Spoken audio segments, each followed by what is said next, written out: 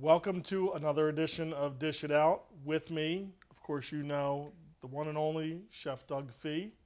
And today, I'm going to go out on a limb. It's Friday. Oh, my voice. That song, I tell you. What are we doing? I think your brain is fried, but we're actually frying some foods today. And we have an awesome menu. We're starting off with an appetizer of fried alligator. Just an entree of a fried cinnamon chicken. And we'll finish off with some apple fritters. We have a very exciting episode for you, so stick around for this episode of Dish It Out.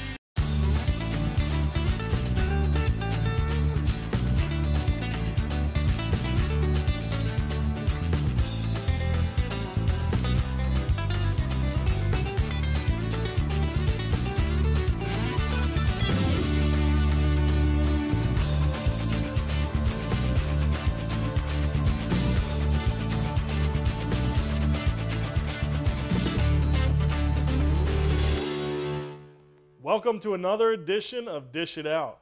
I'm Frank Benowitz, and with me, of course, you know this guy, stronger than any fly, it's Chef Doug Fee. Welcome to the Culinary School at Mercer County Community College. So we're very happy to, we're going to make some apple fritters today. So we're going to have a theme day. Do you know what that theme is? I know this theme because I've been looking forward to this theme probably in the entire 8+ years I've been here. It's Deep Friday. Okay, so we're going to utilize a couple of ingredients and use our fryer in our appetizer, entree, and dessert. Excellent. So it's all good. So to start off, we're going to start with dessert because that's what we want to start with. That's the Jacques Therese quote. Absolutely. Eat dessert first, right? Absolutely. So we started here. We whipped up our batter here, and we cut our batter down. We made a third of a batter. So we actually have started with our dry ingredients first. We sifted together our flour, our salt, our sugar, and our cinnamon. So we had our dry ingredients, then we had our wet ingredients, which is our milk. We had whole milk, and we added some egg yolks into this. But we separated out our egg whites. Why would we do such a thing? We want to get some volume. We want to get some light and fluffy fritters. So the egg whites, by folding them in, will create that levity, unlike my rented lips of levity humor. Exactly. So we want to pump up the volume. So we have our 2 egg whites here, and I have them in a little glass container here. And you can see that there's no egg yolks at all involved in this because the fat from the yolks will help prevent the whites from whipping up nice and light and fluffy. So we're going to put you to work, Chef. All and right. our egg whites in there, and you're going to whip those up. Absolutely. Does this make it a little healthier since there's less cholesterol, I guess? Not really, but now since we don't have all day, Frank, let's bring out the big guns here. Holy Toledo. So That's a heck of a whisk there. it is indeed a balloon whisk. A balloon whisk. Large economy size. Just to make my job much quicker and easier. Well, that is the point. Right tool for the right job, right?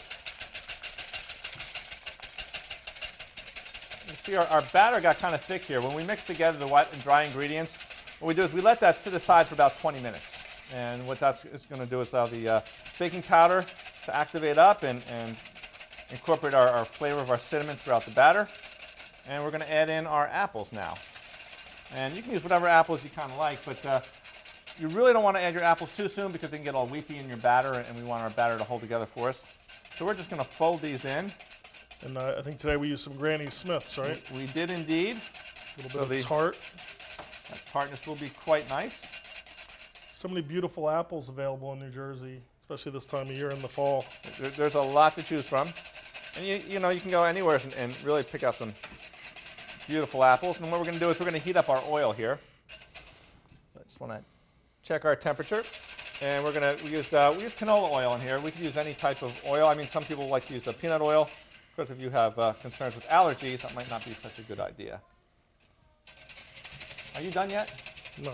Okay. How about now? Yes. Okay. You can see, one of the things you want to do when you're making your fritters is cut up your apples about the size we have here. And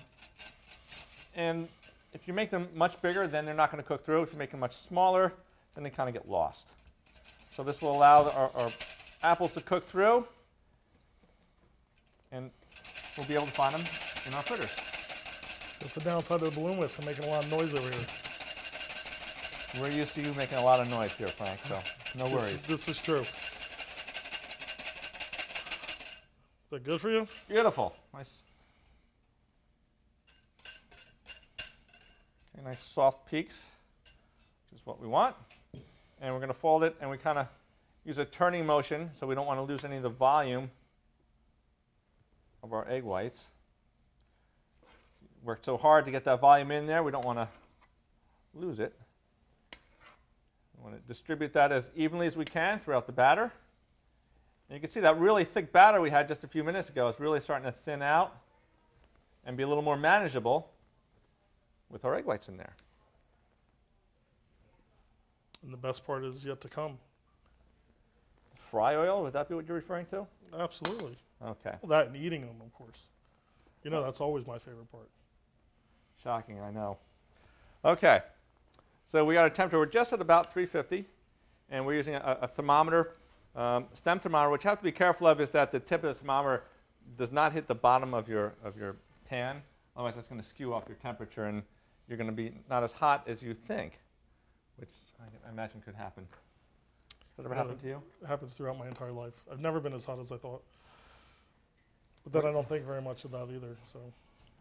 All right, so we're right at 350 here, and I'm just going to get a little scoop here. And you can use spoons at home, whatever you have handy. And we're going to fish them out. We have a little, we call a spider here. We're just going to gently put it in there. We're going to do the swimming method. So we want things to go along swimmingly, as it were. And this is nice, too, because if you don't have one of those portable deep fryers, which obviously you could use at home, but if you don't, you can invest in a thermometer, do this on the stovetop, or get a portable burner and maybe do it outside. A lot of people don't like the smell of deep frying within the home. Maybe this is something that they can do outside in the summer, doing barbecue or something like that, and use the same oil and fry a few different things. Strain it if you want afterwards, and reuse it even the next day if you cool it down properly. I know that you don't mind the smell of deep fried oil in your home, do you, Frank? I think it's just as nice as the cologne I use. You have the scented candles as well? A little bit under the pits, no? No. I don't know that I want to go there. What you can see what we're doing here is we're putting them in, and we're giving, we don't want them so close together that they're going to stick together. We want to give them a little room. Okay, give them their space. Now they have that 3D television out there. Does that come with that smell-o-vision we've talked about for years, or is that still something that hasn't happened yet? I'm going to say no. Oh, Okay. it's sad to be you. So, But of course they can come here and take a class with us because we teach this particular recipe in our Food Preparation 1 class. indeed we do. And we've yet to get a shameless plug-in today, so come take a class, credit or non-credit, and you can learn this, and more importantly, you can smell it and taste it after you're done creating it. On the credit side, we have our full-fledged culinary school now, where we have culinary arts and pastry arts, both quite good. All right, and I'm going to shut this down. When you monitor the temperature here, you want to be careful you don't get too hot. We want to keep it right at 350, which is where we're at. We got a little bit higher than we wanted to. We don't encourage our students getting high with their oil, or at all, for that matter. But how good would they have been in some lard? Oh, that the Cake Boss does his cannoli shells in lard. All right, we don't need to be plugging other shells here, Frank. What we do need to plug are the programs here at Mercer County Community College, because we have some outstanding programs. And if you take some of our non-credit courses, like our knife skills class, you come and play. You get to take the knife home with you. If you take some of our other courses, again, you can sample the different foods that our chefs make. You can come in and participate, and you don't have to do the dishes. We do that for you. Speaking of that knife skills course, depending on when you're watching this, because it's always timing is everything, as they say, right now we're giving with that class a Guy Fieri chef knife from his series. Not that we want to plug his shows, but maybe he'll come visit us since we're mentioning him on the air. Well, to only be fair. That would be nice. Or the Cake Boss, for that matter. We'd love to have him come down and see us, too. Bring some cannolis. Okay, so our fritters are coming out of there, and you can actually smell the apple and the cinnamon along with the fat. You can't smell the fat. I don't want to disappoint you there. I know, but they look great. Look at that! Look at that color. I mean, some people go too light on them. This is perfect. I want to get nice coloring on there. Isn't that beautiful? You know, it'd be good if you had a corn dog in there. Now here's something we'll do here. I want to turn them over and get the excess fat off as best I can. Oh, I knew you were going to do that. You know, someone's got to be the killjoy. No, that's you're probably helping prolong my life 2-3 extra minutes, and I appreciate Okay. it. All right, so what we're going to do, instead of putting the powdered sugar all over our plate and our garnish, we'll do that over here. Okay, just a little confectionery sugar. I know our bakers love to do this. You cover everything in powdered sugar, but in this case, it's a recipe that can't miss. Oh yeah. That is that not beautiful? Oh. Do they all need to make it to the plate? Oh, we're gonna be eating from the plate anyway. Well, you know, it's all good. Especially when we're talking fried apple fritters. Oh, they're magnificent. Are we doing some French press coffee with this too? Well, if you want to, you're more than welcome to. So there we have our deep fried apple fritters. And you know, they're looking pretty darn good. They are. Would you like to sample? Those are the pretty ones. Do you even have to ask? Goes for the big one. Oh, Shocking, that's I know. that's hot. It's hot. Cheers.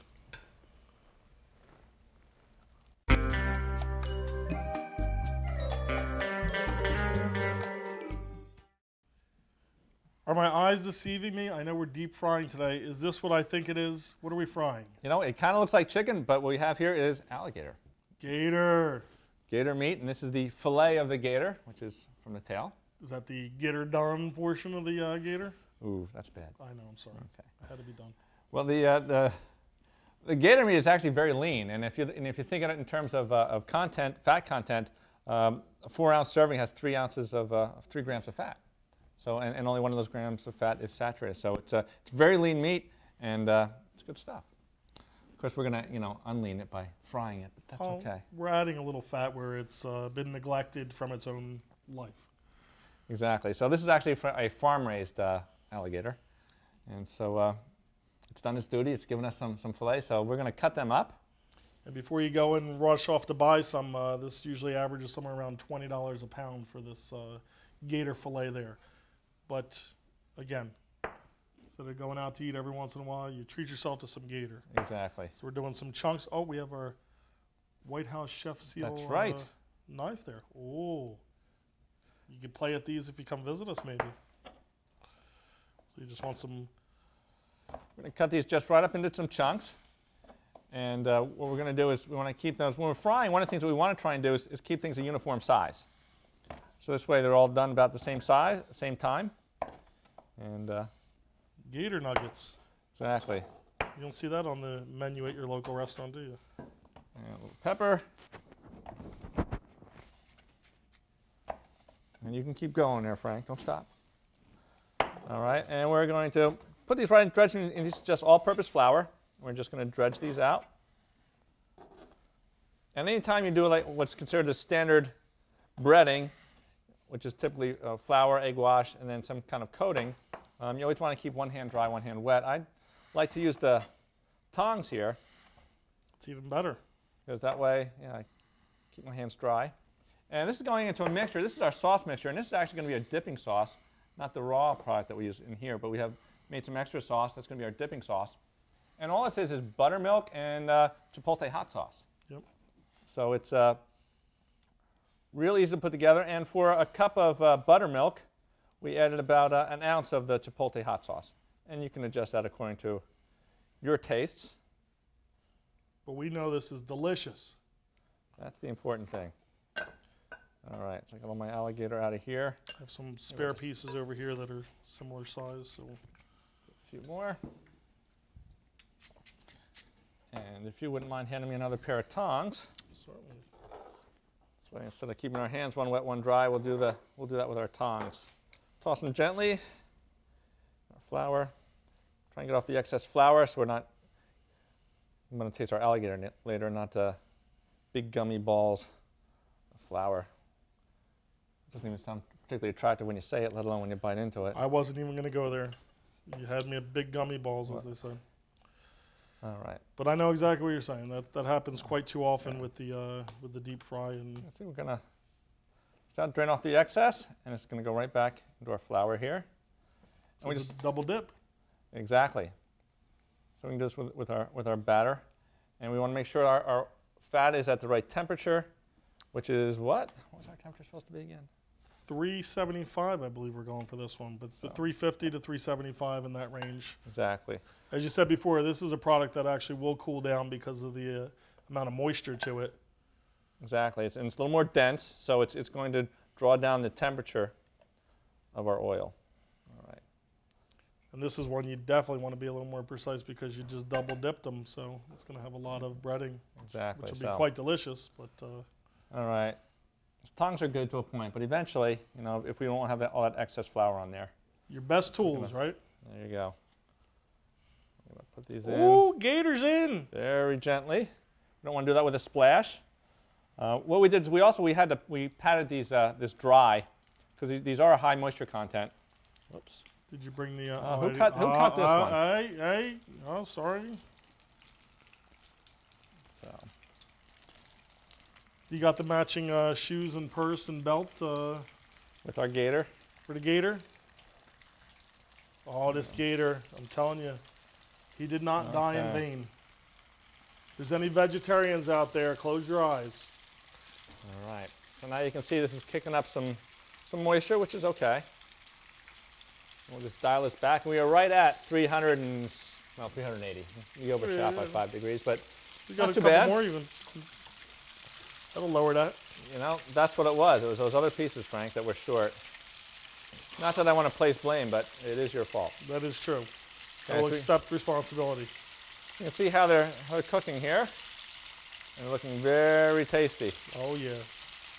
Now, what temperature do we need our gator cooked to? Is for sanitation purposes? You know, it is a you don't want to eat it raw, right? It's true. It's a game meat, and well, with this, what would be most concerned about would be parasites. Yes. So 145 is our cooking temperature. You don't want any Just like- gator tartare, right? No, that's for sure. Oh, Look at that. I'm telling you, I don't know why places. I guess just because of the price. Look how good that looks. And that batter, you can see that batter really stuck on there quite nicely because we floured it first. All right, so the flour stuck to the gator, and then the batter stuck to the flour. Oh my goodness. And all is right with the world. Well, not really. I don't have a fork in my hand. I don't have a pair of tongs to plate up either. I gave you a pair. Well, Did I you kinda dirty used those that. as well? I did indeed. Oh, chef, Okay. you're dirty today. So, you can see we have our That's a pretty plate. We got some plate of that. here. That's that reserve sauce you said that we used to provide that marinade for the gator. Exactly, with our buttermilk. That's a nice marinade too because you really just have to dip it. You don't have to let it sit in there for ages, and it really does pick up a lot of flavor. It does indeed. Look at that. Oh man, I feel like I'm in New Orleans. Okay. Nolans. Now, Does that mean I have to root for the Saints now? you don't have to get too carried away. Oh, Drew Brees would eat that up, wouldn't he? All Doing a lot of well, name dropping today. Again, we won't let you eat off the pretty plate, but Ooh, I'm I gonna try got this. ga- This might be. let me Oh, you get- had the raw let me get gator. let me get a paper towel. I want to get myself sick there. Okay, What do you got there? Oh, gator. So this product itself is pretty dense, but you can see it's a little warm. a little But warm. yeah. I think it that's cooks that's through. hotter than microwave popcorn. But when you're looking at it, though, you can see that the grain it is fairly dense, but it's still tender. I mean, even though the density doesn't detract from the flavor, it is nice and tender. Can I eat now? So we can eat now. Oh, dink.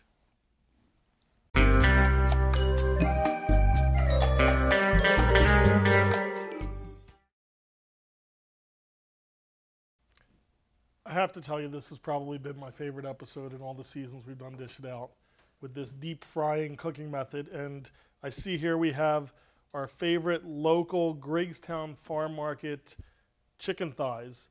And I have a strong feeling I know where you're going with this, and it's going to bring back such wonderful memories. Am I right? I hate to say it, but you're right. This is a recipe actually that we did in one of our restaurant classes a few years back. That our student-run restaurant classes, and the students have to do everything. They have to come up with the menu, the concept, and then actually prepare everything from scratch. So this is one of our favorite recipes from that, and this is cinnamon fried chicken. Cinnamon fried chicken. It doesn't get better than that. It really doesn't. Well, we're using the thighs. The thighs are nice and moist. They're also very flavorful, and so they're also very forgiving. And this is the boneless, so it makes for easy eating. Why are they which is a plus. boneless though? Because we fabricated them. Yes, and by we mean We mean our meat fabrication class that we have here as part of one of our culinary classes here at the Culinary School at Mercer County College. and that way we're able to utilize not just reusing the oil, but we're able to utilize the thighs for this class. We'll use the chicken breasts in our Food Prep 2 restaurant class. We'll use the bones in our Food Prep 1 stocks class. So we're really getting to make sure that this chicken's life was well worth its sacrifice. Yes, it gave its all. Because as a chef, we not only want to make things taste good, but as a chef, you have to be inherently cheap. Because if you're not making money for whoever hires you, you're kind of useless. So that's one of the things we try and point out here at the Culinary School here is that you not just have to have a chef's hat, but you have to have your business hat on as well. Absolutely. So without further ado, is it that time? It's that time to get started here, and these pretty garnishes are very nice, but they're in the way. We just didn't want to have the focus on raw chicken there. And we try to look out for you. You don't have the smell-o-vision, so you have to rely just on sight and hearing, if you can hear us. And if you can't, we've been told to notify your local channel there, because sometimes you can't hear us. And that's important, to be able to see and hear us, more so than anything else in your life. And I'd like to be heard now, if you don't mind. Oh, sorry. We've seasoned up our chicken with salt and pepper. And we're just going to dredge this in flour and nothing fancy, just basic fried chicken. And we're looking for a temperature of 350 to 375. Again, we want to be at a minimum of 350. And you can see the chicken here is fairly thin. It's pounded out boneless thighs. And we just want to get a light coating on there. We don't want all kinds of extra flour on here. All right, we're going to gently put this into our oil. And even though you have many years of experience and can probably tell it's done this, we do have our thermometer here to make sure we do hit that 160 to 165 range. Remember, the carryover cooking will get you a few more degrees, so, but you don't want chicken underdone. We want it just done. And that's one of the things we talked about earlier with the chicken. How do you know it's done? Well, you've got to take the temperature. It may be golden brown, or it may be, well, it was in there for 10 minutes. Well, that's all well and good, but how do you know it's done? So, I don't know. I have a problem with salmonella, so I try to make sure that it's done. Exactly. Unless you really have a great book that you want to read while you're spending some time Well, on let's there. not go there. Okay. You know what I was going to say. Okay. So while our chicken is frying, we're going to go ahead and make our cinnamon sauce, which is really, really complicated. No, it's not. You're going to like this sauce. It really goes together quite easily. We're going to heat up our pan. And we just put our ingredients in there, and when they come to a boil, they're done. We're going to start off with our sake. I'm sorry, that's our soy sauce. Soy sauce, yeah. 3 tablespoons of soy sauce. You want to start with the booze right away? Why not? And we'll go with our dry sherry or sake. You can use either or. We have some dry sherry in this case. And our brown sugar. Some light brown sugar we're using.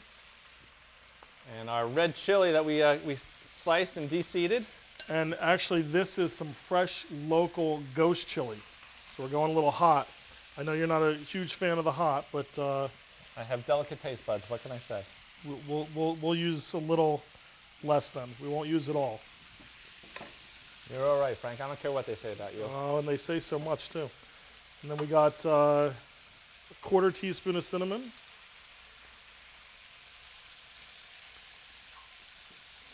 And we have our new tongs by our friends over at Ergo Chef. They created a tong that actually has silicone, so you can use it to stir your sauce and not damage your pan. So it's nice. Less you have to clean, the better, right? Exactly. You know, especially if you have a Teflon pan. I mean, pans are expensive, especially if you get a good one. And it really pains me when I see anyone using a Teflon pan and scraping away at it with something. It shouldn't happen. Exactly. So now we have the silicone coating, and we're just going to bring this to a boil, reduce it almost to that glaze type consistency. Exactly. So while that's reducing down, our chicken here, and it's a true or false question. Deep frying is a dry heat or moist heat cooking method. How's that, true or false? Well, A or B? I'm going to go with A. Okay, yes, it is a dry heat cooking method. Because even though it's in liquid, the liquid is fat. So unless it's actually a liquid that contains moisture, then it's a dry heat cooking method. So I'm going to take a peek at our chicken here. How's that looking? And it's looking good. Can you smell this cinnamon over here? I can't yet. No? There's too much hot air between me and the pan, I think. You talking about me talking? I didn't say that, did Oh. I? All right, so we cleared our raw chicken out of the way, washed our hands. We're ready to go with the cooked product. I'm mesmerized. It's calling me. It's a beautiful thing. What we want to do is we want to take the temperature, and this has to be 165 degrees. So we'll just poke that through and make sure we are there. And there we are. 170 degrees. Just where we want to be. And we're going to put this on our paper. Absorb some of that excess oil out of there. And that's the beauty thing about the chicken thighs. You know, they're going to take a little longer to cook on, than the breast would. And if they go a couple degrees really in either direction, they can be very forgiving. But man, do they look perfectly cooked. This would be really. This is something too. If you have a large party, you could cook up a bunch of this. And the thighs would be very forgiving. I'm sorry, that one's breathing. Not for long, because Look at it. Oh my! Look, there's a little bubble. Oh my goodness. now when we fry in this drooling? method, Oh, that could sorry. be it. Oh, I'm just getting too excited over here. Easy now. Oh, All right. So this is all cooked. If I wanted to do this ahead of time, I could make a bunch of these and put them on a sheet pan. So if I wanted to reheat them for a larger party, that's easy enough to do. wow, they look good. So they do look good, but they're going to get even better because we have our sauce, and we have a nice crisp chicken here, and what we don't want to do is make it soggy. So just before service, what we're going to do is we're going to brush it with a little of our cinnamon sauce. Again, we want to make sure this is hot, but this is going to cool very quickly. So you can see that kind of glazed look there. Just like the one in my eyes as I'm looking at you do that. Oh, if you could, seriously, I don't mean to push the smell-o-vision thing, but this is really, somebody out there, get on that. There's a wonderful flavor, and you can see it's sticking up on us, but this is what we want. If you have the DVR, hit pause right now and light a cinnamon candle in your house. There you go. Of course, you won't have the chicken to eat with it, so, but you know how to make it now. 2 pieces? So, yes. So be it. You can always come back for more, right? All right, a little chopped chives for a garnish here. And we're serving it with just some sauteed julienne well, not julienne, but sauteed batonette of vegetables and some sweet potato mash. With little, it's got a little cumin in it, so I just had a little flavoring in there as well. Nice, a little smoky. And there we have it, our cinnamon fried chicken. I want to thank you for joining us on this episode of Dish It Out. We had a terrific time tonight. I'm telling you, this is a perfect example why every day should be Friday. Alligator chicken fritters, it's all good. And if you want to learn more about how to cook, come join us here at the Culinary School at Mercer County Community College, where you can take both credit and non-credit courses. We hope to see you here, and thanks for joining us. We'll see you next time.